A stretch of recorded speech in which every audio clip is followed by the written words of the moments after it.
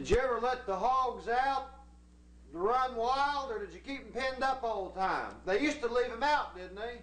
When we first come there, of course, we was the only family. The next family, neighbors we had was up above the old schoolhouse, more than half a mile away.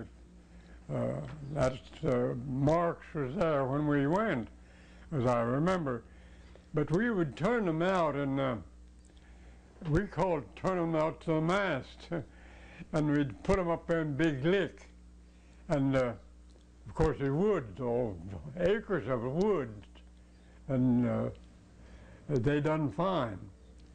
We'd turn them out perhaps in the spring or summer, and they was up there all summer.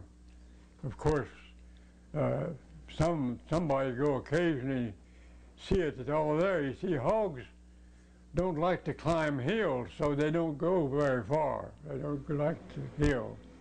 And so they'd go up, probably put in a little corn or something to keep them coming to the fence, the worm fence around there. But they lived in Big Lick in the summertime.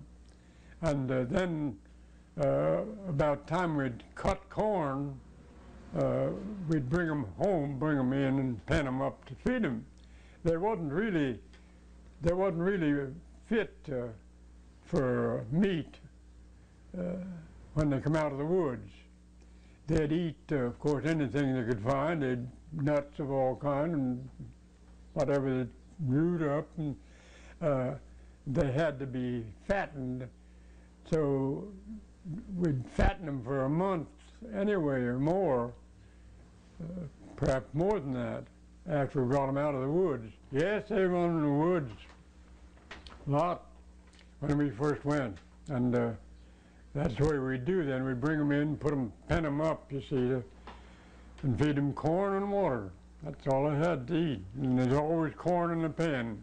Was there anybody else that kept their hogs out, or was it just you? Just us. We were the only people, because nobody lived down in there, you see. We was the only one. That made it was all ours, and we didn't have any thieves that attempt to steal one, you see, or anything like that. And so we was the only ones, and didn't have any trouble that way at all, you see.